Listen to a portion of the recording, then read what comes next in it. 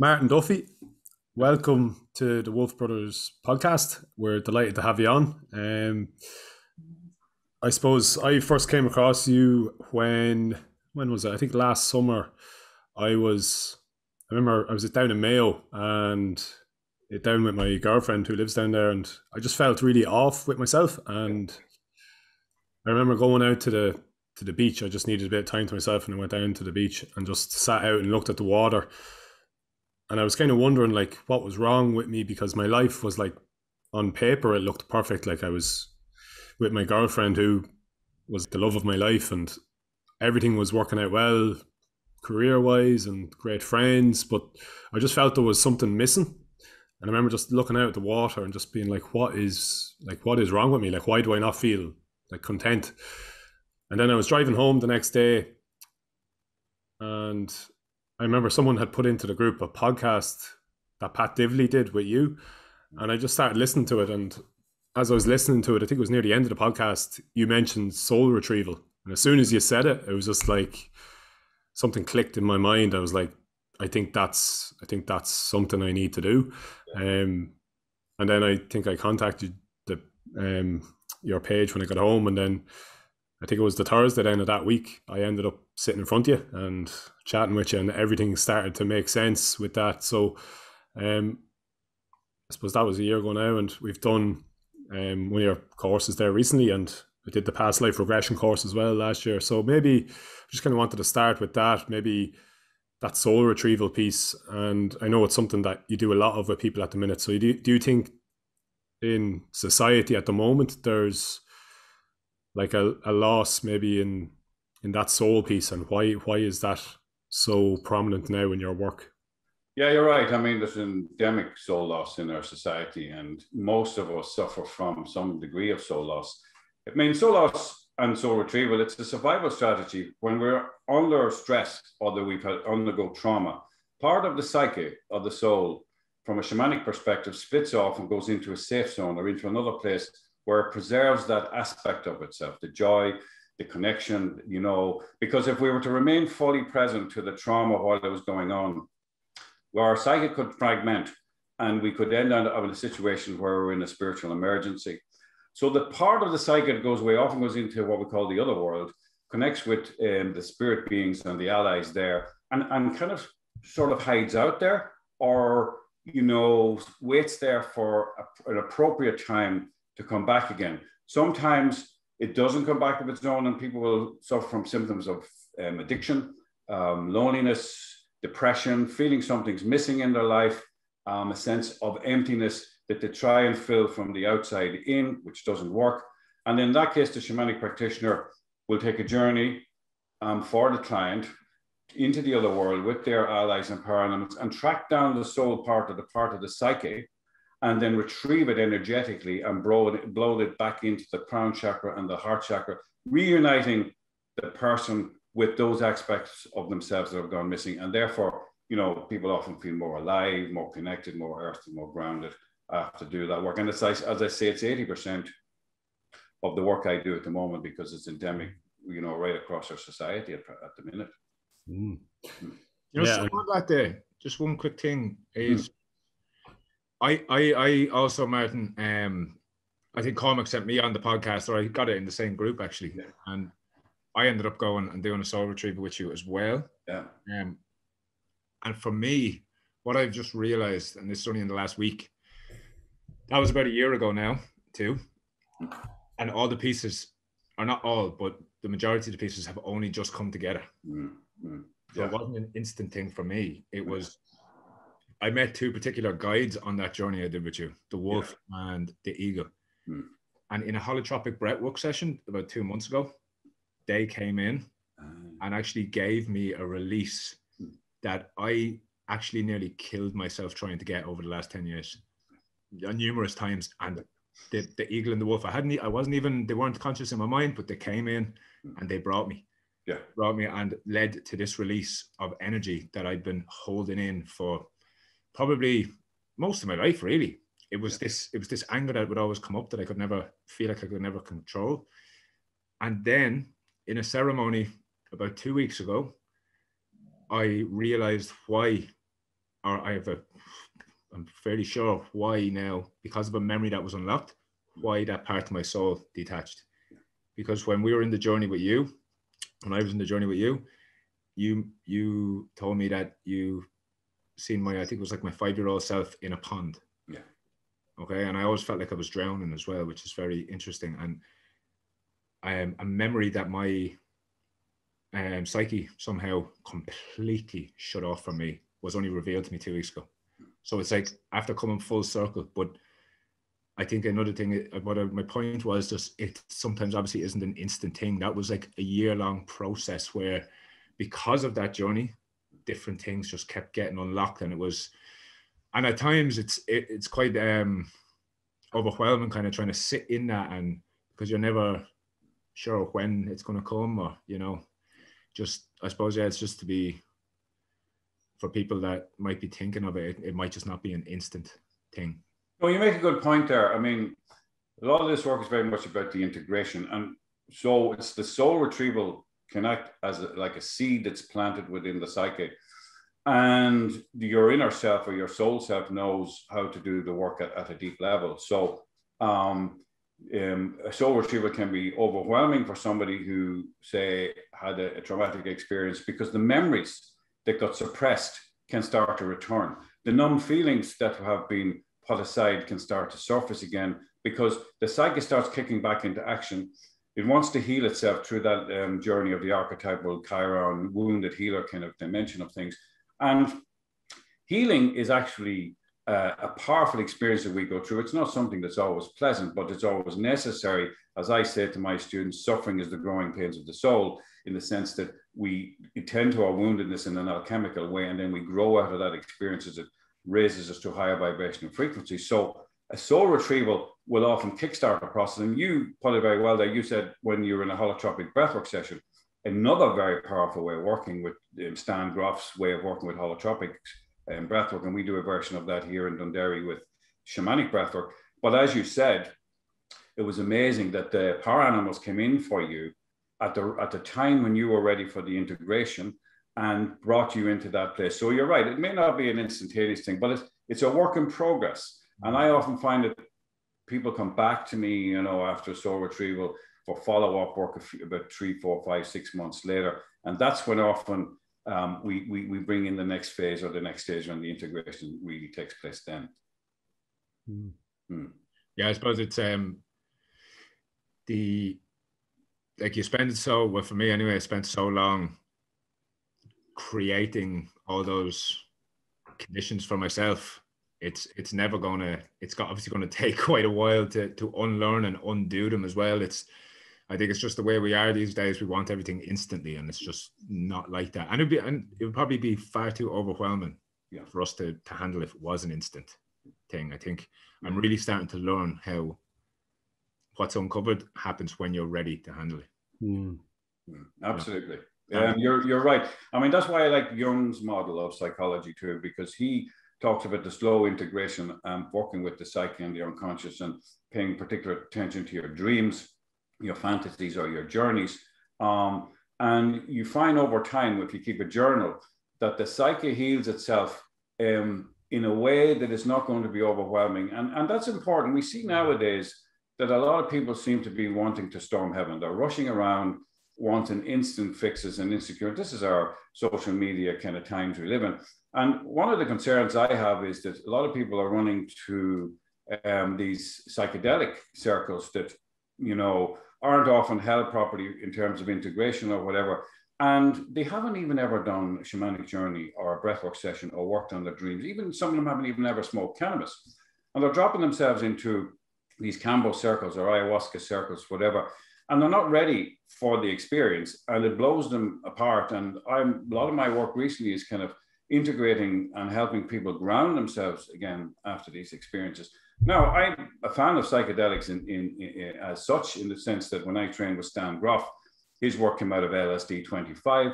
I've worked with the shamans in the Amazon and in Mexico and in Mongolia and in different ways with plant medicines. But, I do sound a note of caution in terms of the setting where you do it, the type of medicine you're working with, but particularly follow up on integration afterwards.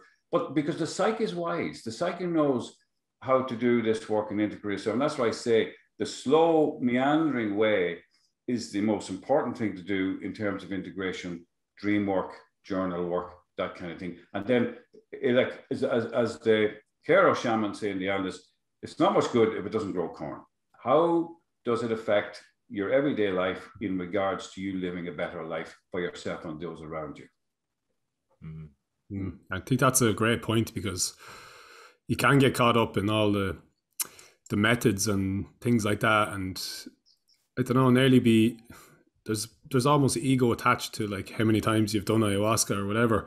And I've even noticed it in myself sometimes, being like, when you're talking about it, you feel like there's a sense of like achievement or something because you've maybe faced certain demons, which is true in a sense, but it's like when you start attaching yourself to the process rather than the results, like, why are you doing this? Like, it's to become a better person. And actually recently enough as well, I thought I was going to go back and do another ayahuasca ceremony, because I was like, oh, I'm getting signs, but I was probably creating the signs myself. I was actually looking at a documentary on ayahuasca and thinking, oh, I think that's a sign, I need to go. I was like, then I had the realization then, I was like, do you really need to go, or do you actually just need to do the work every day to work on this thing? So I kind of had the realization, I was like, maybe I need to just focus on my meditation practice and stick to that every morning, and don't be making excuses like, I don't have time this morning. Like, do the half an hour in the morning and just sit with this thing and let it unfold, and watch yourself every day, like your habits, your triggers. And as soon as I made that decision to do that instead, I realized that was definitely the way I was meant to go this time. Because I think, as you mentioned in the Cosmic Game, that course we were doing, like, you were shown the top of the mountain and then they told you to go back down and earn the right to walk back up there. So like, I think that's kind of the philosophy I have at the moment. It's like, I've seen, I think it's important to maybe see the top of the mountain so you know what's up there, and like, you see the connectedness of everything. But then the journey is to like learn how to walk back up with your own feet, I suppose. Absolutely, yeah. I mean, the plant medicine psychedelics will bring you to the top of the mountain, and they'll show you the promised land, and you're there, you experience it, and it's real, and you have no question or doubt that this is a real and true experience, and you're in that very powerful archetypal realm. But you do have to come back down then and integrate that experience into your everyday lives. And unfortunately, some people, like Icarus in Greek mythology, where he flew too close to the sun and the wax melted and he crashed to the ground.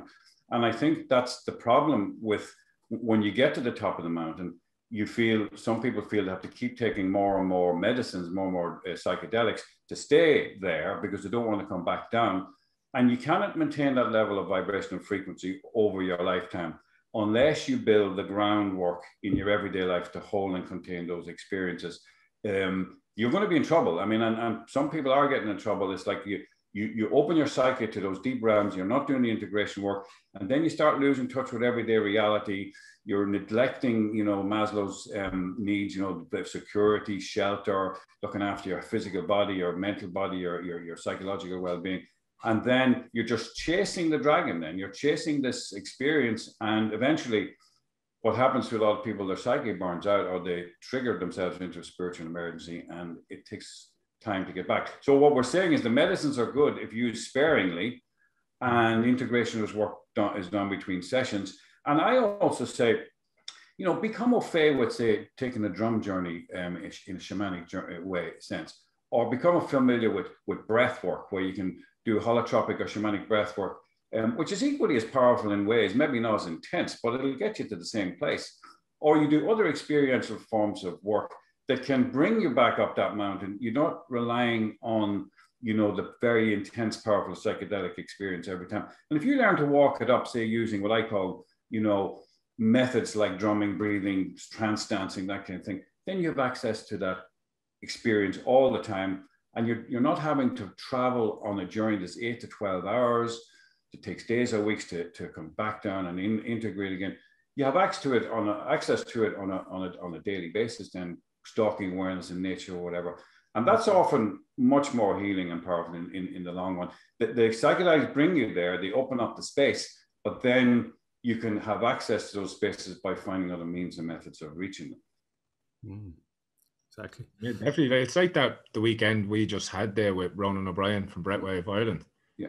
That was just community, actually 3 hours of drumming, breathwork, and it's probably, and it's just for the one day, and it's probably the most, like after the different types of things I've been doing in the past, this is probably the most alive I've been feeling after. And it was just a short, community based, everyone breathing together, drumming together, and just feel absolutely fantastic after it. Just so alive and full. Like your cup just feels very full, overflowing. Yeah.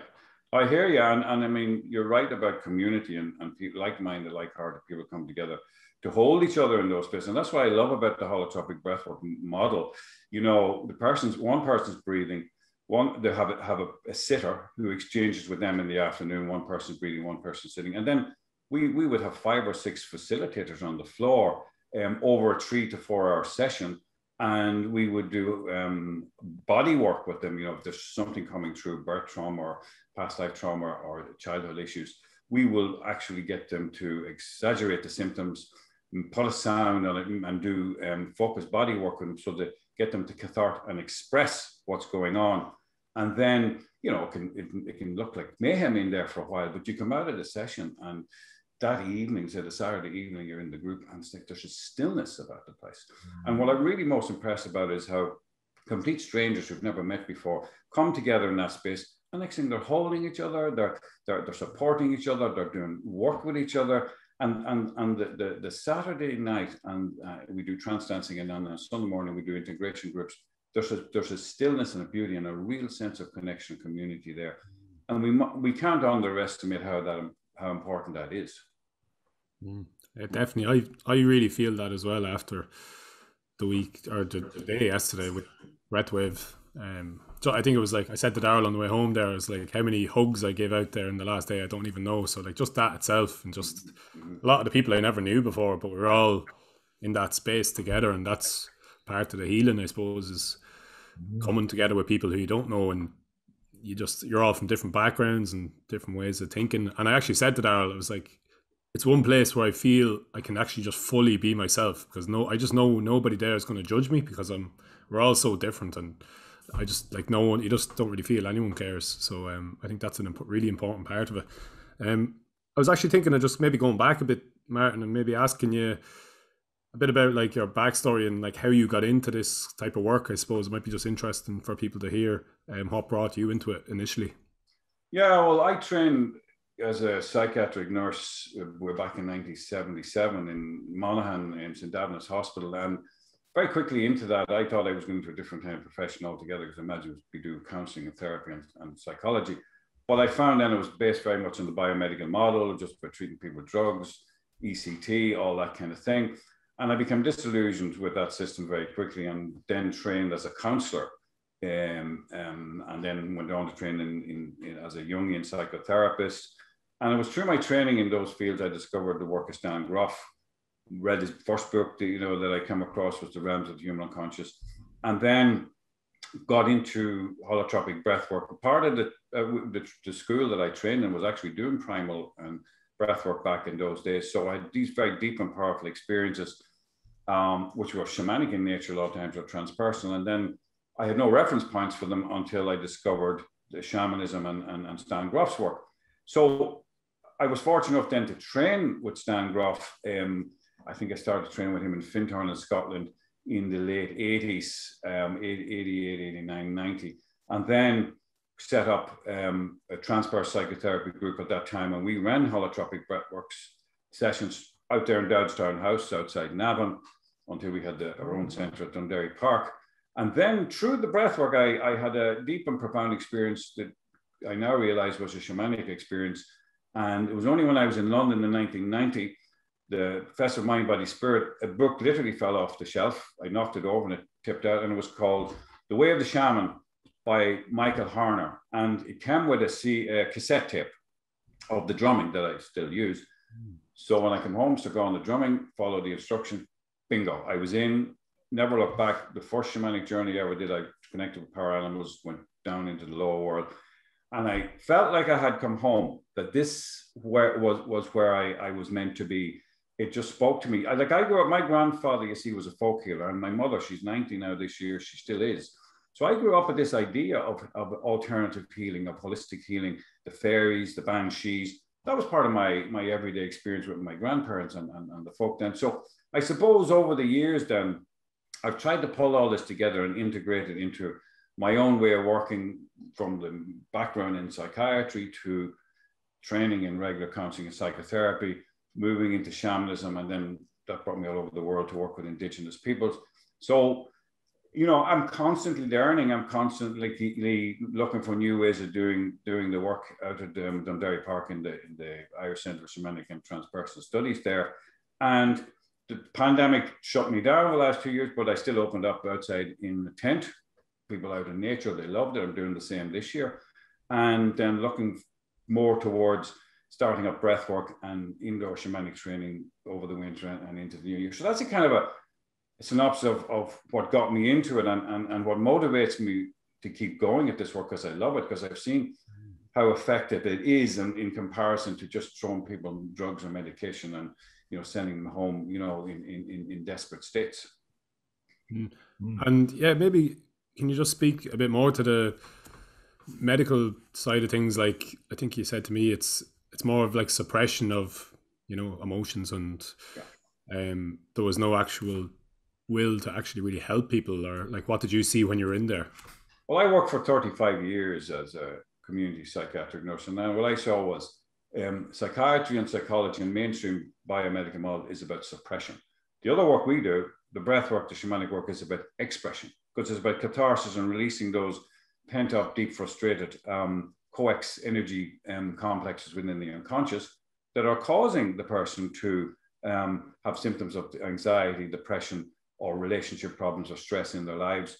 But also, more importantly, as Jung said, the psychological rule is that which we hold within ourselves, within our unconscious, we meet in life as fate. That there seems to be this system within us that Groff calls the coex system, that if we're holding particular trauma or charge or unconscious complex in our psyche, Ivor Brown called it the frozen past. It's very interesting that it seems to attract people, situations, and experiences to us in our everyday lives that resonate with that complex. So when we cathartic the complex, we move it through our experiences and we let it go through different means that we've been talking about. Not only do the symptoms clear, we have more psychic energy then for life, but also we stop manifesting people, situations, and experiences that are attracted to us in the middle world, because we no longer need them to prod and poke us into becoming more conscious, because we have awoken to that level of consciousness, and our actually everyday reality then shifts and changes, because as we've done the inner work, the outer world changes towards us. It's a fascinating process. So the biomedical model is completely different from that. It sees people as pathological, sick, signs and symptoms, illnesses, and it's about suppression of the symptoms, medicating people into submission so that they'll be good little citizens and they can be managed. And there's no, I'll be honest with you, I mean, I'm there 35 years, there's no real care or compassion for the suffering of what people call mental illness or mental ill health. It's all about managing it. And you know as well as I do, when you hold space for people who are suffering, no matter what it is, so we can diagnose as schizophrenia or bipolar or depression or anxiety or whatever. What I've always been interested in is, what is the person feeling? What are they experiencing? It's not your psychotic, and so just you're labeled as a generally. So what do you experience? Because often what I found was that these people were moving through in spiritual emergence, which sometimes became an emergency for them, a spiritual emergency, because it was overwhelming and too much for them, and they were misunderstood, misdiagnosed, and mistreated. But once you explain things to them, and I've recommended that book, Stormy Search for the Self by Stan Groff, to hundreds of people, and once they read in this book and they say, that makes sense, I understand, I'm not going mad, I'm having these experiences, but now I realize it's Kundalini energy rising through me, or I'm having these very powerful encounters with other beings and other realities, other dimensions that are shamanic allies I teach it, or that my ancestors coming to me. That's okay, that's normal, people know about these things. once you normalize those experiences with people, that's often half the battle. People often begin to get well just knowing that this is normal for a lot of people. And that's why we find in Dundee Park, people coming on a Friday evening in to do workshops or, courses with us. It's knowing that there are other people there who are like them is a big part of the healing process for them, because they don't feel so alone anymore. Yeah, that really resonates with me. Just having the awareness, because I remember the last time, like the last time I went into treatment for addiction, when I was going in, like the reason it worked that time was because I wanted to change for myself. I wasn't doing it for anyone else this time, but I was going in there very overwhelmed with how long it might actually be before I feel good, because I felt I had such a mountain of shit from all the stuff that happened through them years. And when I went in and spoke, somebody told me to just speak when I'm speaking to the therapist, because obviously deep down, the things you need to express. It's just, we're kind of in the way, so I just spoke. And when I was walking back to the room, it just felt like a weight was lifted, because I was just in the process then. I was aware then that I didn't need to solve everything straight away. It's like, it's just being in the process and being aware that it's there is like so much of the pressure just falls, and so that really resonated with me when you said that. And what I was also kind of wondering, because people ask me this sometimes, and sometimes I'm not sure how to answer it, and that is, if someone wants to start this healing journey for themselves, start reconnecting with themselves, what advice would you give as first steps? Well, I think first steps is to educate yourself in terms of, do some research into, what's going on for you, how you're feeling. And then, because that's a good start to know that others have been down the road before you, and they've written about it, or they've shared their experiences, and you're not alone in this place or this process. Because many people feel out there that they're the only ones experiencing these feelings, and there can be a lot of shame attached to it, a lot of loneliness because of that. And then when you realize you're not alone, it's a big part of it. And then secondly, connecting to a like-minded community, which is a lot easier nowadays with online communities like with what we're sharing now, and finding a good therapist, healer, practitioner, shamanic practitioner, whoever, who first of all is acting from a place of having done their own work. That's the biggest criteria for working with any therapist or a practitioner, that they've done the work themselves, they've been down that road, and they're open to the fact that they're wounded. Because many people are going around thinking to get a qualification in this or study that or come out of university and that they can be there for the people. The way of the wounded healer is the only way that interests me in regards anybody that I would work with or recommend others work with, that they're realizing that they're in the same boat, but they may be a little bit further down the river because they've already done the work on themselves. And then again, as you say, starting out on this process, being honest with yourself, look at where your addictions are, look at where, you're avoiding things, look at how you're trying to numb things out. Like initially will be scary, be a little bit daunting, but once you get over the first hump, like you did when you went into that group and you spoke out, you come out and you realize, you've unburdened yourself, you've, connected to other people, and that it's okay. And that your psyche is constantly trying to help you heal anyway. That's why the journal and dreams particularly will show you exactly what's going on within yourself. So that's what I would suggest, for people starting off on the journey. Start. That's the main thing. Yeah, definitely take the first step. Yeah, I think that's great advice as well, because, but like even, so I say a couple of people I know, like one of my friends, he kind of knows he has like a lot of healing to do, and he's very aware of like what it is and what he needs to do. But I suppose there's fear. He's afraid to actually start because he's afraid to face his pain. And do you think there's a lot of people out there that are very aware, maybe, or like maybe not even very aware, but just partly aware that they have a lot of stuff that they need to deal with, or addictions and stuff, but they just don't want to face that because of the fear of the like pain they'll have to go through. And in your opinion, do you think, like, is this a path that everyone should take, or well, maybe not should, but is this path for everyone, or are some people just maybe not meant to go down this kind of path? I think this path is for everybody, in the sense, why are we here? Why are we incarnate in this physical realm, in this 3D reality? If it's not to grow in consciousness, to expand our awareness, to raise our vibration frequency to higher levels of consciousness. Now, what stands in the way of that is, you could say, our trauma, our unexperienced experiences, the stuff we picked up from our parents, ancestral stuff, past life stuff. So that's weighing us down, coagulated into the psyche, leaking into our everyday consciousness, depression, anxiety, or whatever. So everybody's on this journey, whether they know it or not, or whether they want to know it or that. And what I find is, for most people, they won't do anything about it until they're forced into it, because the soul will constantly trying to bring us into places and positions, and life will come at us in ways to prod us and poke us in the wounded places so that we begin that healing journey, because that's why we're here. Now, you know, people resist that for good reason, because they don't call it the road less traveled for no reason. It's like it can be a difficult path. You know, you're dealing with your own issues, but after a while on the journey, you realize that it's the best thing you can be doing, because you start to feel more alive. You start to deal with behaviors like addictions that are bringing you down the wrong road and destroying your life and relationships and everything else. You begin to feel more connected to a spiritual source, because as you unburden yourself from the issues, emotional, psychological issues within yourself, you leave more room then to explore the upper world of the spiritual realm. So you're more connected to nature. You have a more heartfelt connection to other people in community. And then you open up to the idea that you're part of a cosmic consciousness that is expressing itself through you. And so the more you raise your frequency by dealing with your issues, and actual fact, the alchemical engagement room gives you the energy to go into these higher dimensional realms.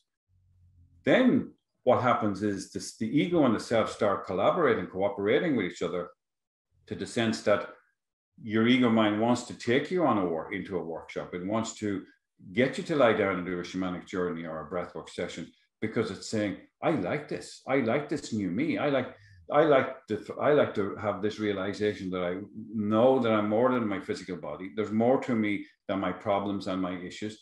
And I see that here in the Duffy Park all the time when people go through this process of healing. And they will say, was the best thing happened to me was what caused me the trauma or the pain or the suffering, because it awoke me to a new self, to a new realization. And if that hadn't happened to me, I'd be stuck in living this mundane, boring life where all I'm doing is just watching television, on social media, eating wrong food, just existing. But because there's life and a charge when you're on the journey, when you're taking that role of the inner healer, and on that path, you become much more enlivened over time, and you realize that you're more than what you thought you were before. And then it becomes an adventure of self-discovery, and you want to keep at it because you get to love it. Yeah. And again, like I think I said at the start, the process of the whole thing, because only recently, obviously when you feel great, everybody loves that. So it's great when you're in those, when your vibration is very high and you're feeling fantastic with life. But obviously, like everything, that will come down and you'll be in the shit then. And only recently, I'm starting to just grasp being able to observe it and be grateful and embrace the negative feelings, because it's like for the first time, I just know they're going to pass. I know I'm going to learn something from it. It does not get rid of the feelings. It can still feel horrendous, but it's just knowing it's like, this will pass. I'm not sure when. I'm just going to sit in it. I'm going to keep breathing. I'm going to keep journaling. Like you said, that's for me now is massive. And just knowing it's going to pass. And when I'm up as well, like knowing that I ain't going to stay up there, so like Cormac said before in a workshop, life it's like a heart rate monitor. It's up and down. Like if it was level the whole time, that signals death, doesn't it? Absolutely. And you're so right.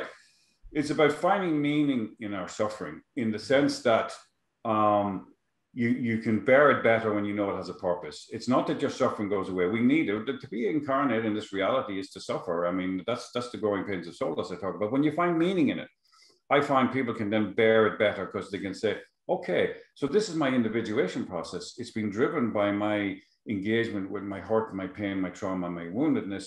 And that is exactly what's stretching me and waking me up to new realms and new realities. So therefore, it's okay. I can bear it now. It doesn't mean there's anything wrong with me.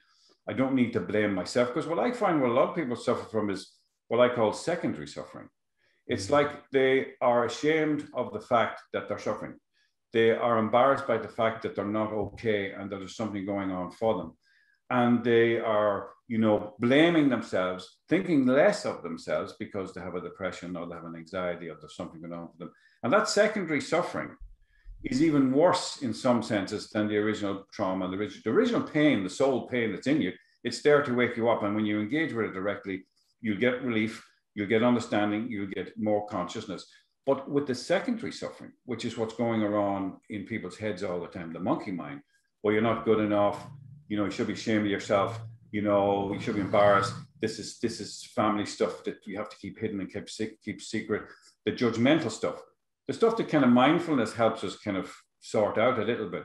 But that secondary suffering, it often is blocking people from directly engaging with the source of their trouble. That's why experiential work like breathwork and shamanic journeying works, and psychedelics work, because they open up the coax, the deep thing, and it brings it to surface, catharsis, and moves it through.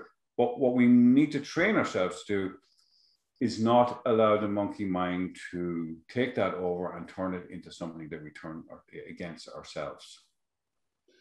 Yeah, that's a brilliant point as well. I had a moment of realization myself recently at a men's circle run by a fella down the road here, and he was doing a bit of one-on-one shadow work with me, and he was trying to get to a root of it was like something I wasn't in integrity with, so I didn't keep a promise to myself. And he was like, that must be because of a root belief that you have about yourself. And we worked down to see what the root belief was, and then it was that I still felt I wasn't good enough.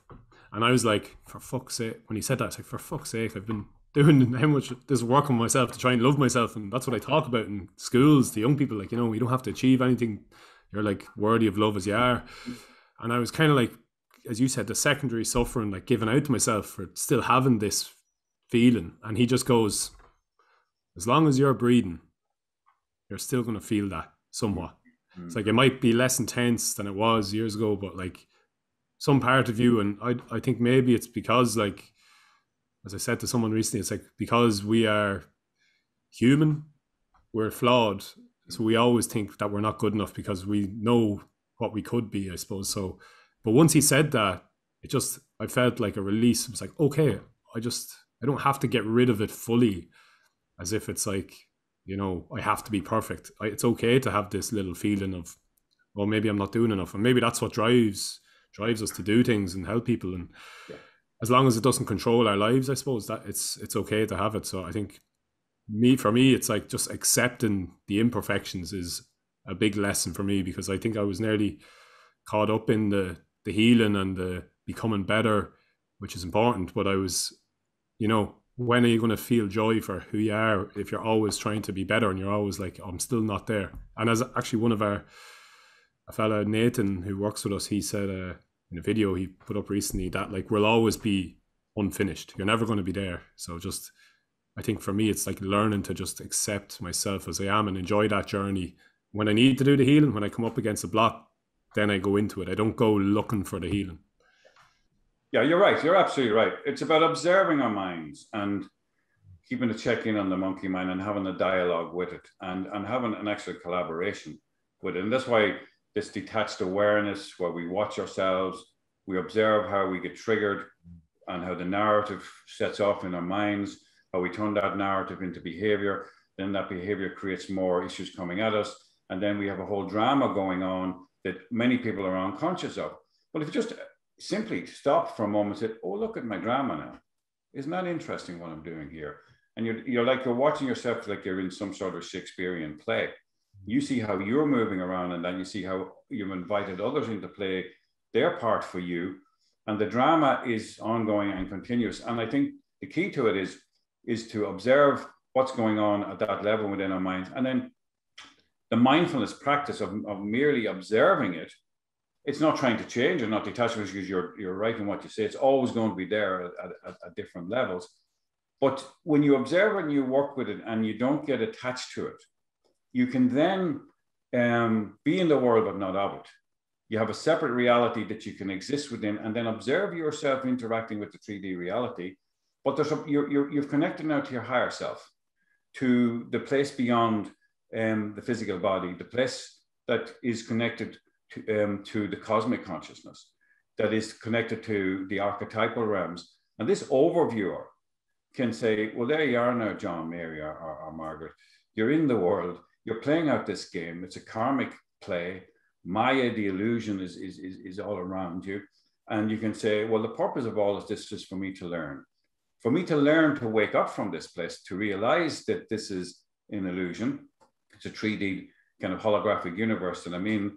And the mind can be, you know, my enemy or my friend in terms of how I engage with it, how I dialogue with those kind of thoughts and experiences. And then I don't allow them to become narratives that become the scripts that I write for myself, that I act out of, and this is who I think I am. Like many of people are going around looking for validation for themselves in the world because they're wounded somewhere within themselves, and they're giving themselves away. Whereas they would just turn around and contact that little hurt inner boy, or that hurt little inner girl, that soul part, and hold it and cuddle it and allow it to cry, allow it to express itself, you know, without shame or judgment or whatever. Then, you know, you come back home to yourself, and there's less reason why you have to go around the world in social media or whatever, looking for likes, looking for this, looking for follows, looking for whatever, in order to validate who you are within yourself, because you already validate yourself. Because you know you're something more than what you've been told. And you only know that when you check, you know, you connect to the transpersonal dimension of who you are. And you only do that by practice, what I call the meds. Instead of taking medicines, I call the meds. Meditation, exercise, diet, and spiritual practice. You know, if you follow those as something that you do in your everyday life, meditation can mean anything from journeying to dream work. Exercise, very important, keep the physical body, you know, at a high vibration. Diet, people are eating the wrong foods a lot of time, which is actually food and mood is something that we talk about. And then spiritual practice can be whatever you're into yourself. Like there's no particular right or wrong way to do that. So the meds is the method that I use for myself, and other people have found that idea useful too. That's what I really like about the transpersonal approach. There's no, as you said, your spiritual practice, whatever that is to you.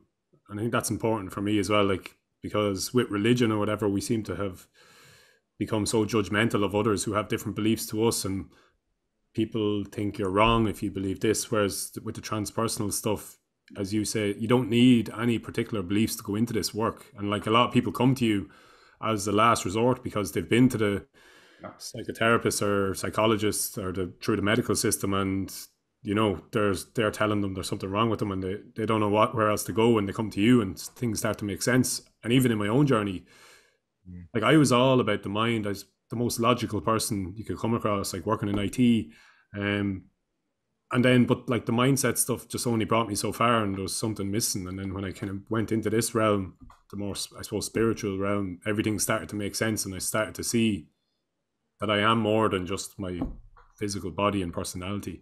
And I think, as you said, if we can, you kind of need to experience that really to understand it. Whereas I suppose religion kind of tells you just to believe. I think for people nowadays, they want to have an experience of things. So it kind of brings me into the next question. Like, if, say, we want to give this, like we work with young people, and like they're experiencing a lot of these problems, mental health problems. So like if you want to give them an experience that they're more than themselves, because you know the CBT stuff and all that can only get you so far, but like how would you see introducing younger generations from like maybe 17, 18 into this kind of way of thinking?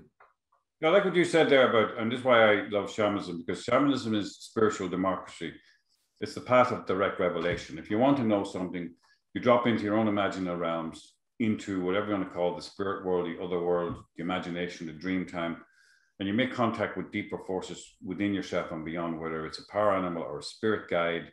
And there's no right or wrong way to do it. You listen to the 4 to 7 beats per second of the drumming, boom, boom, boom, boom, boom, which entrains the brain to move down into the theta brainwave state, which opens the mind's eye into the world of the imagination. And therefore you have access to knowledge, wisdom, and healing beyond the cognitive ego mind. And I'm constantly surprised. People who come to see me who've never had any spiritual sense of anything or no idea, they say, I don't know what shamanism is about. I haven't ever read anything about it. And so I take them on a journey with the drum, and they come back from the journey and they're often mind blown because they have discovered something within themselves that was there and was latent, but they had never given themselves permission to experience it or never been given a method on how to. And the shamanic journey is a very simple, straightforward method and means of working with dreams or working with guides or your deeper self or whatever. So in terms of working with younger people, I've done shamanic journey with children as well as adolescents and young folk. And I would suggest that would be a way in for people, like without kind of over dramatizing, oh, this is shamanism and you have to have this way of thinking. I would say very little about what shamanism is actually about. I would introduce it as an idea to younger people. And then say, oh, we're going to do a kind of a meditation with the drum and explain a bit why the drum helps them move into a deeper meditative state. And then you say to them, you know, you're going to go to a beautiful place in nature with this vibrant and alive and going to meet with an animal there that you have a telepathic connection with. And then it might bring you to a spirit guide. And then ask those guides what you need and ask them for help. And you may find you get a physical energy moving for you. You may have a direct telepathic communication, or you have a feeling about something. But the idea is you're going to touch into wisdom and information that is beyond your everyday cognitive mind, your ego mind, and see how that goes. And I never put a trip on people about getting it right or get it wrong. I say whatever happens is meant to happen and is part of the journey and the experience.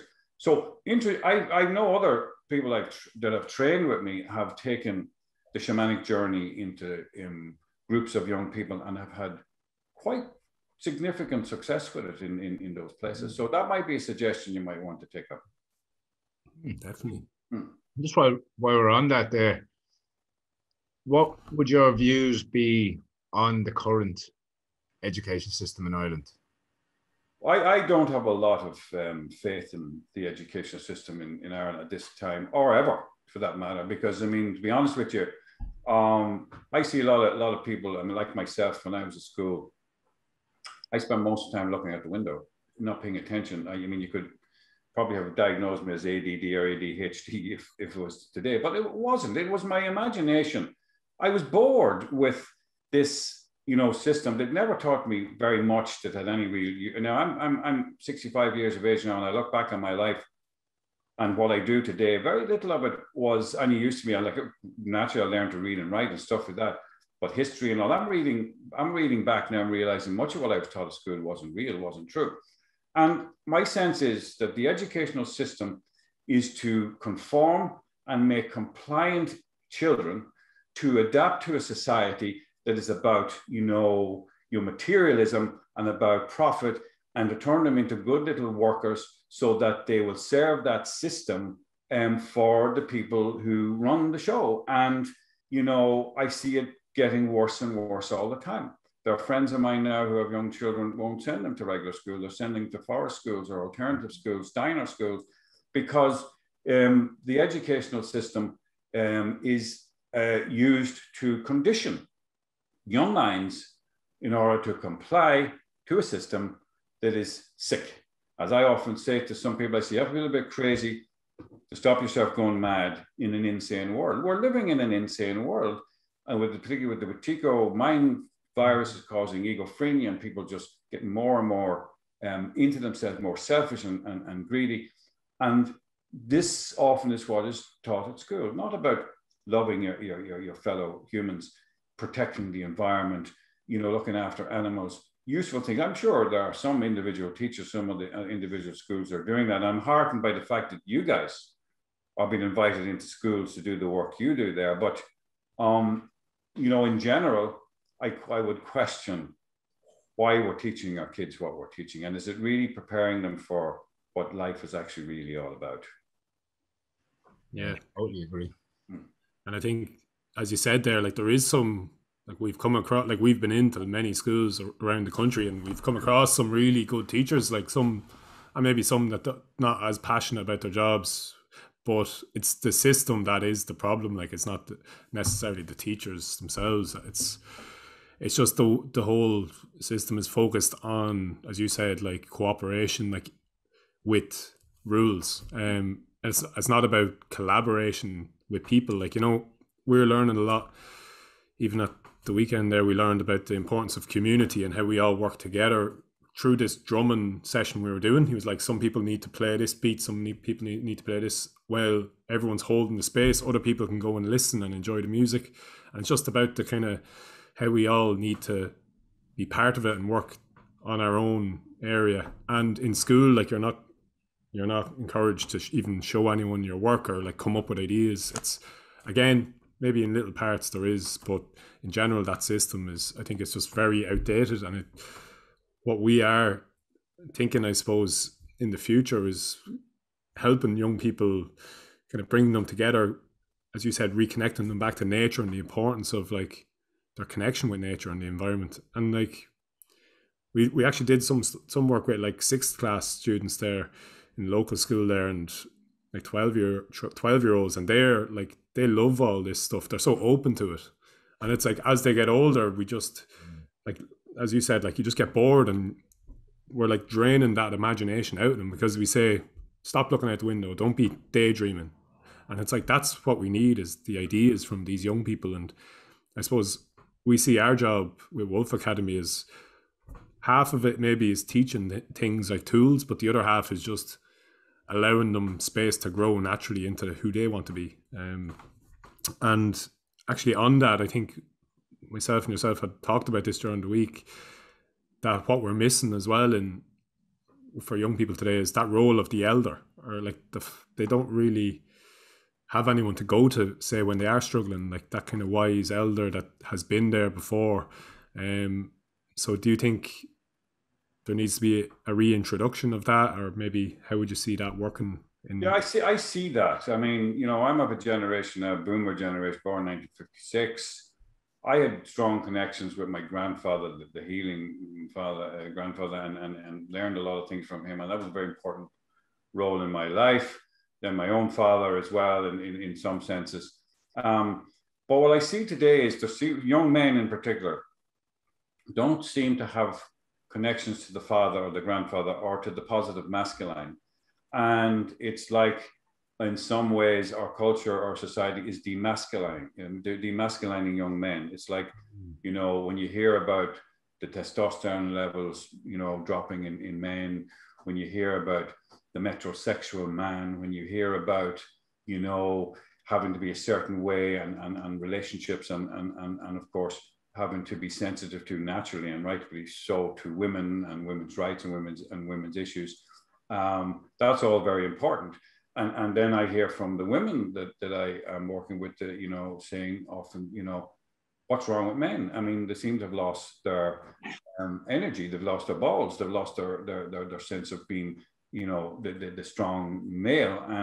And while in groups, women might be saying one thing, but personally, they're saying other things that young men, have disconnected or lost their warrior spirit, their power and their strength. And I have to say, and I question this, is this a deliberate policy from the powers that be to emasculate men so that they can control and run our society, much more so, because they take the strong male protective figure out of that scene and, feminize them, turn them into, less masculine beings. Is that something that, is part of a policy to make us more compliant or whatever. But what I find interesting is that, the young women are saying that men are losing their masculinity. And while on the surface, women may sometimes think that that's how it should be, intuitively and instinctively within themselves, they're looking for something different. Because we must look at the idea of, from Jung's point of view, the anima and the animus. The masculine, men have a feminine soul, the anima. Women have a masculine soul, the inner contrasexual. So what you are on the outside, you have the opposite within your unconscious. So men certainly need to be in touch with the feminine side, the softer and more nurturing side of things. And women need to be more in touch with their masculine side, which is willpower to get things done and make things happen for themselves in the world. But we also need to, be what we are at the conscious ego level. If I'm a man, I'm a man, and then we have the whole idea of gender and the way gender issues have emerged in our culture. And like, people ask me, what's your thoughts on that? And I say, well, the soul doesn't have gender. We may take on a physical form in this lifetime that is masculine or feminine or transsexual or lesbian or gay. And that's okay, because that's just the soul coming in here to have an experience through that prism, through that lens of being transsexual or gay or lesbian. And that's just not perfectly fine. But also, if we come in to be heterosexual, that it's okay to be heterosexual too, just as it's okay to be gay, because that soul is experiencing itself as heterosexual. And then if we come in to be a man, we might want to experience the different range or gamut of experience of being the macho heterosexual man right around to being a gay man. That, the level of experience on the scale is up to the individual to pursue. But I don't think we can have one size fits all. I think we're all individual souls here expressing ourselves in different ways. And we all need to be accepted for that. We all need to be held in whatever position that we are come here to experience. And we certainly shouldn't be in a society that dictates the norms or what is normative for the individual soul to experience. So that whole idea of young men, and I'm delighted to see young men like you in Wolf Academy and others, young men I know, who are coming together to create circles, going out into the woods and having fire ceremonies, drumming ceremonies, doing shamanic rituals with each other and helping each other, because it's like you have to. Because there are very few older male mentors or elders now anymore to act as an example, because they have lost their way too in many cases. So what is happening now is young men are initiating themselves amongst themselves. I still think somehow that there are important roles for older men to play with younger men nowadays. Because older men like me, we've come through different times, different social mores, and had different experiences.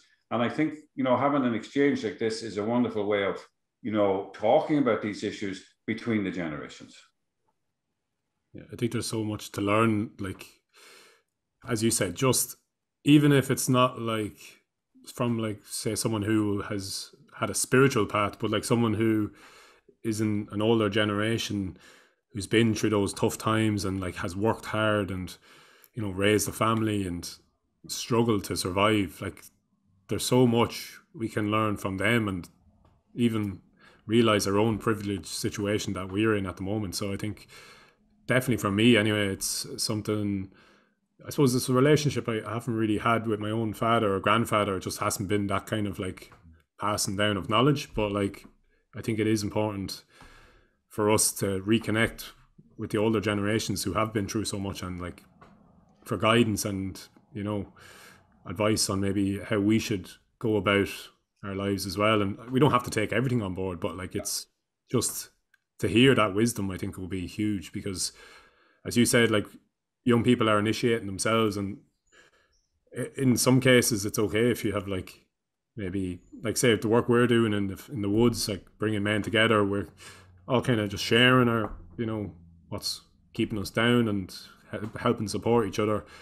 But if you go back to like people in school, they're looking to their peers for how to be a man, but they're like 16-year-old doesn't know how to treat a woman properly or like how to actually be a man, because they're all looking to each other and they're just, I suppose, lost. But that if we bring back that role of someone that's been a bit further down the river to look at and kind of model, I suppose that's something that we know that is very important. So it is something we're looking to bring in and possibly work with others who are like the likes of Diarmuid Ling or Michael Ryan and even Pat Divley as well. Maybe I think he might be doing something along those lines. So I think it's men coming together to try and figure this out for the younger generations is very important.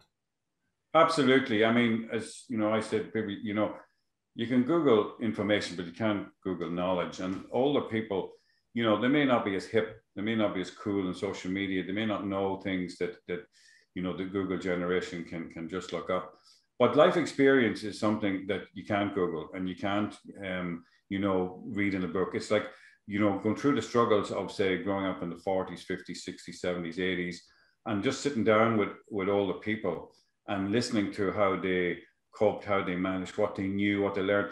There's nuggets of wisdom in there. As you rightly say, you don't have to take it all on board because they're kind of stuck in past memes as well that don't fit the modern generation. But there are nuggets of wisdom in there. And, you know, this idea, you know, the older men's sheds, it's like, you know, I would have a vision of younger men connecting with older men's sheds, maybe inviting these men in to teach carpentry to the younger men or teach, you know, skills that maybe are getting lost nowadays, or just, again, telling their story. I love listening to old people, really old people. My mother's 90, and to listen to her about the stories of growing up in the 30s and 40s, 50s. And I love my grandparents' old stories as well, how life was back in the day.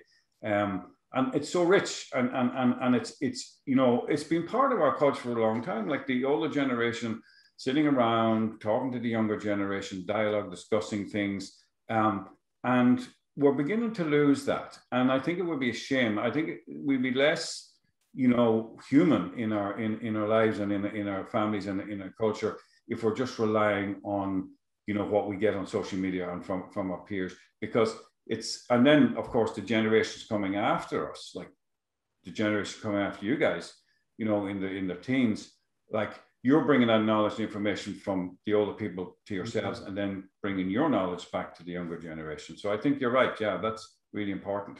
One thing I wanted to kind of move into is like our relationship with the land and nature, and how like we've become so disconnected from nature and the land that we live on. And why do you think that separation seems to be at the moment? And I suppose one example is currently what's going on here I'm living right beside the Boyne River, and there's a Dawn Meats factory looking to build a water waste pipeline into the river, and a lot of local people are objecting to it, obviously, because of, you know, the water treatment isn't going to be up to the standard it's needed for drinking water. And the Boyne River is such an important part of, I suppose, Irish society, and it always has been.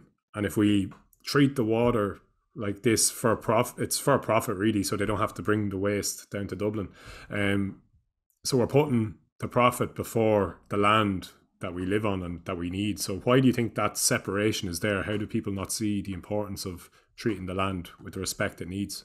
Yeah, I think when we lost our shamanic connections to the realization that Mother Earth, Gaia, is a living organism, and she's a living being, that when we go out and sit with trees, we're talking to a sentient being, we're talking to the pulse of the earth, we're talking to the animals, the water, the elements, that these are living experiences, these are actual spiritual connections that we have, and that there is a voice in nature that when you tune into the shamanic rhythm and the shamanic sensibility, you can hear that voice and she will speak to you. She will advise you, she will counsel you. But because of the way our culture and our society has become so materialistic and so driven to being one-sided, that we lose connection to that. So therefore, we rape the earth for her assets. We see her as, and it's the way we treat the feminine in general, and it's been the disregarding of the feminine principle in ourselves and in nature, that we see it as a commodity to be used. And particularly because we've lost the spiritual connection that the indigenous people still have, that our ancestors very much had, and that we just, you know, dump water in it, and so much so. And it's probably something to do with that there's a massive collective soul loss in humanity. And that emptiness that's inside of us, we seek to fill from the outside in with new cars, foreign holidays, in money, you know, sex, drugs, rock and roll. So we because we don't deal with the issues by becoming the wounded healers, we rape the earth in order to stuff all that stuff down into that emptiness that we feel, so that we think that that's going to solve the problem, and it doesn't. And we end up actually threatening ourselves as a species that may not survive on this planet if we continue what we're doing. I had a journey one time where I met Gaia, the spirit of the earth, and she said to me, I'm leaving here, she says. I'm going to leave it to the vultures to pick on its bones, and then I will return. And I said, you can't do that. And she says, you're coming with me? And I says, no, I have work to do here. She says, your work is done. And what she meant was that the earth will survive as it has for billions of years. But if we continue as we are as a species, raping our resources, she's going to withdraw. She's going to pull back. She's going to create droughts and famines, and also we'll create them ourselves. And then we would be in danger then of not even existing as a species, which would be a tragedy in some ways, but in other ways, Mother Earth would say, yeah, that was an interesting experiment. Good luck. Let's next see, can we get a species now that actually, you know, work with me to in harmony with what nature is really all about. Yeah. I'll touch on what you said there about how we are raping the land of its resources to fill some sort of void. Last year I felt very called to go and spend 3 days, 3 nights in the forest by myself with no distractions.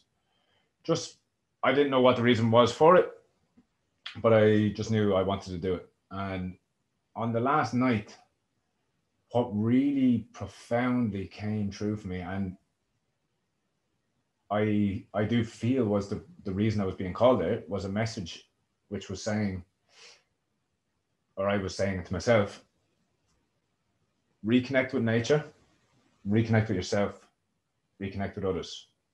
And what I took from that was that by reconnecting with nature first, everything else will follow. So if we are destroying it to fill a void, it's literally, we should be doing the opposite to fill ourselves. Do you know what we're naturally supposed to do? So it's like, it's just funny how we're doing like the exact opposite of what would actually help us. Absolutely. And I mean, I don't think that's just on an individual basis. You know, we talked about the educational system earlier. I think our society and our culture is deliberately doing this, and it's set up to do that. You know, the corporations, the ones who are in charge of everything, who have all the money and make profit out of, you know, exploitation of people and the earth herself.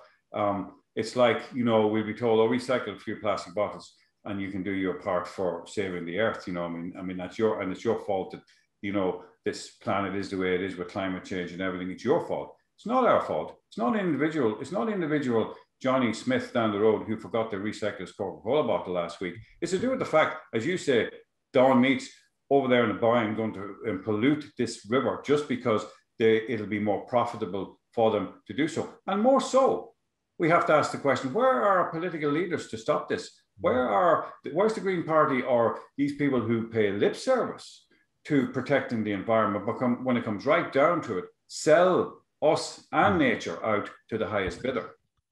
Yeah, and that's I suppose it's smart in a way that they have well, I don't know how, I wouldn't be too into like conspiracies necessarily, but I suppose the Green Party is there, so we all think, the Green Party, they're going to protect the land, but they're not.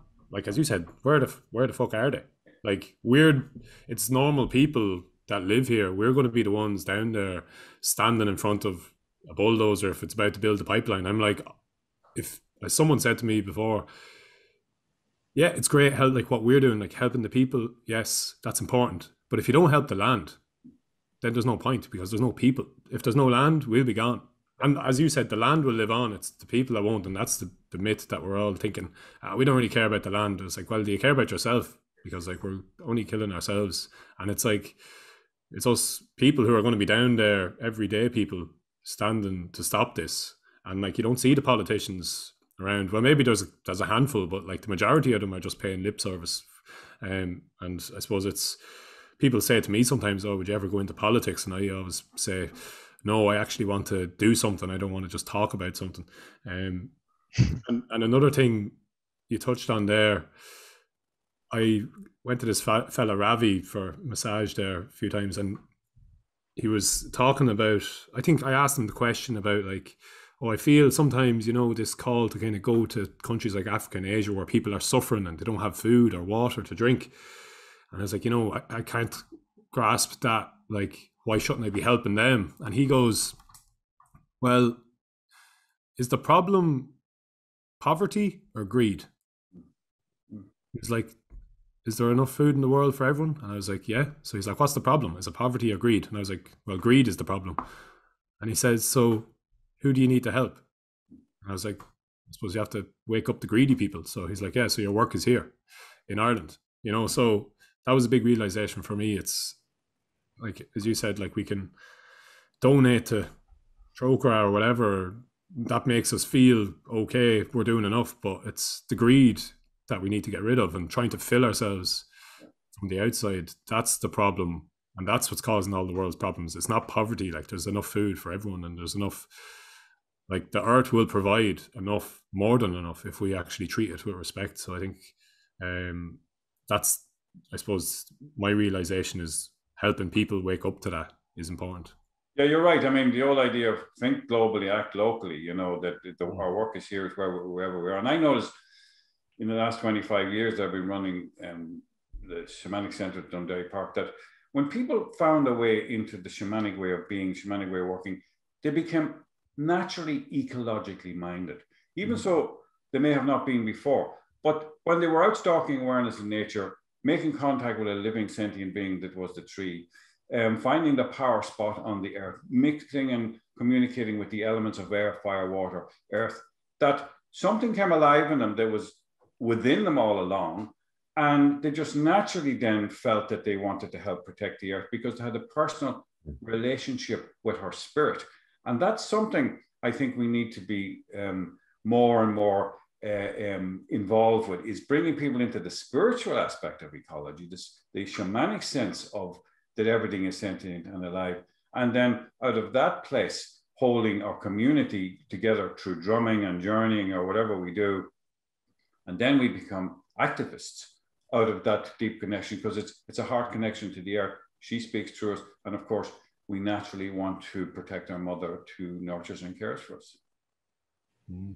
I think that's such a good place to come from for activism, because even, I think with everything you can be coming from it for the wrong reasons. Because even when I was younger, I set up Pizza Sunday Club with one of my mates, Martin Connolly, to help homeless people in Dublin, or people experiencing homelessness, I should say. But that was actually kind of partly coming from, yes, this is the right thing to do, but also avoiding my own suffering and blaming the government and pointing fingers and saying, you know, you should be doing better, instead of actually looking at myself. So I suppose, but once I started looking at myself then and stopped blaming the world for being wrong, then I saw my own woundedness and how I was part of the problem, and how I had to do the work to be able to actually come back then and actually help from the right place. From, like, as you said, this connection to the land for me has come out of like, I've never felt that connected to it, but now it's like, it's unquestioned that it's like, this is what we have to do because the land is part of who we are. Totally. And it's interesting you say that you're coming around to that connection from the spiritual connection, which gives us a lot more empowerment then to, you know, really be involved. And you can see that movement's growing in this country. Like, I mean, I see more and more people who, you know, when they're out in activist circuits, you'll see a shamanic drum somewhere amongst them, and you'll see that bringing them together.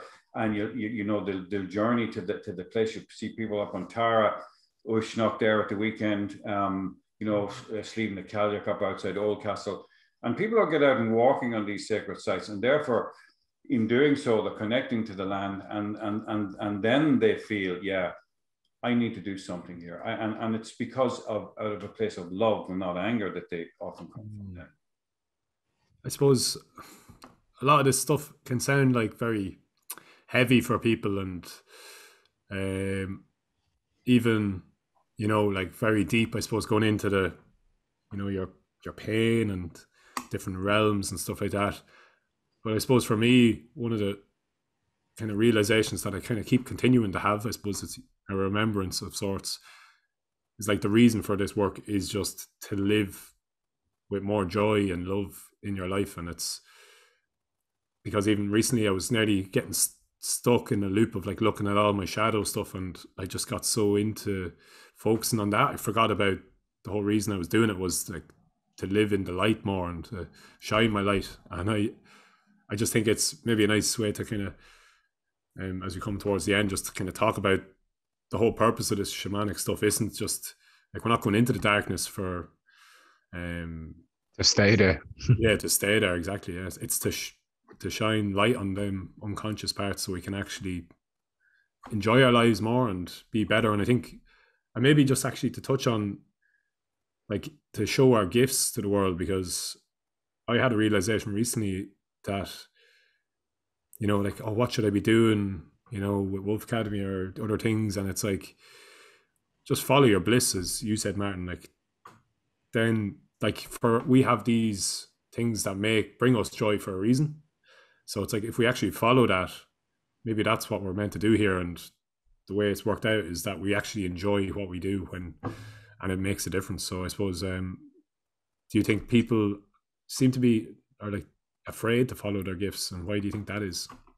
Well, I think you're right. I mean, the idea of shamanism is that it's an archaic techniques of ecstasy.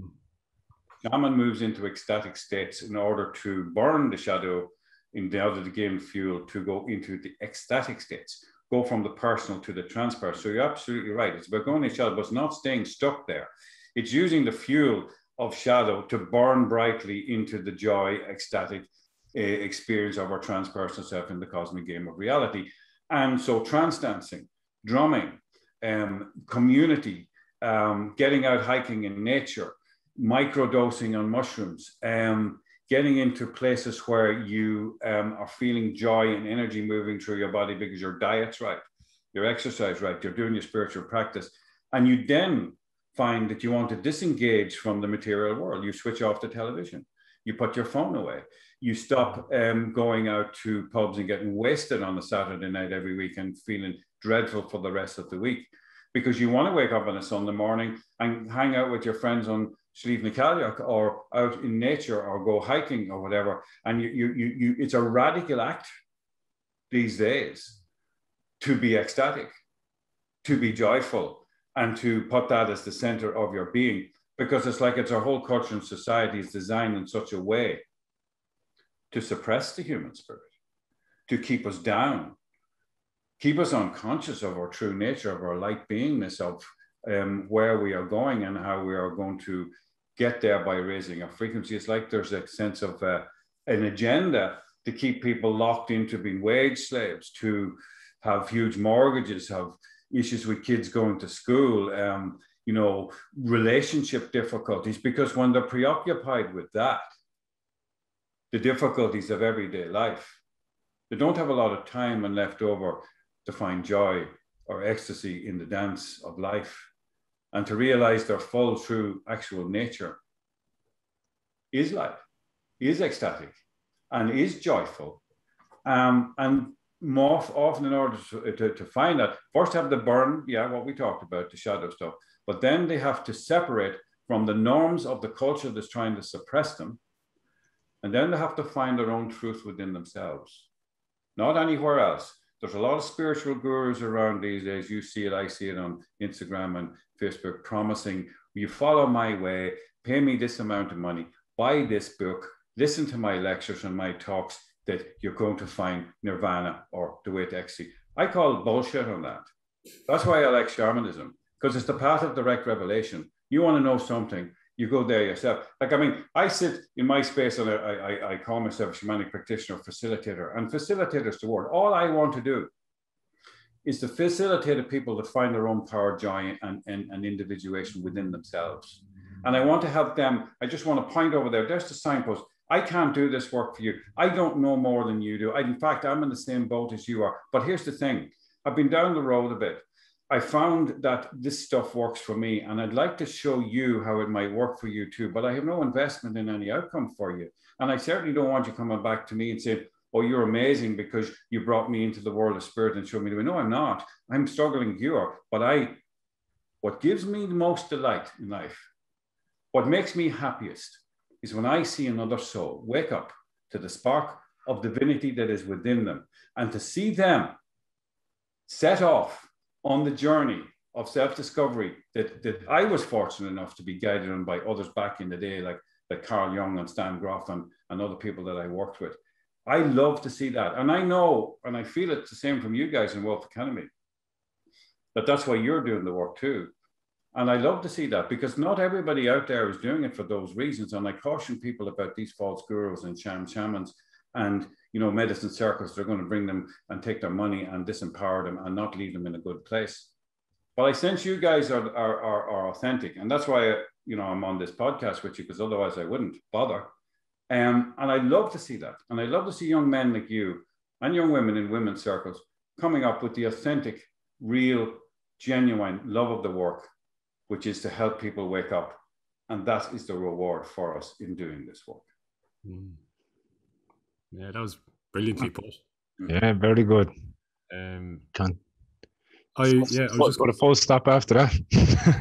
I was just going to say, maybe before we finish, do you want, maybe if people were looking to get more involved with the work you're doing, or I know you have an upcoming festival next weekend. Maybe you just want to talk a bit about that. Yeah, the 4th and 5th of June, the June Bank Holiday, we have the Spirit of Folk Festival, which we've run over the years and we've resurrected now for these times, which is a holistic folk festival.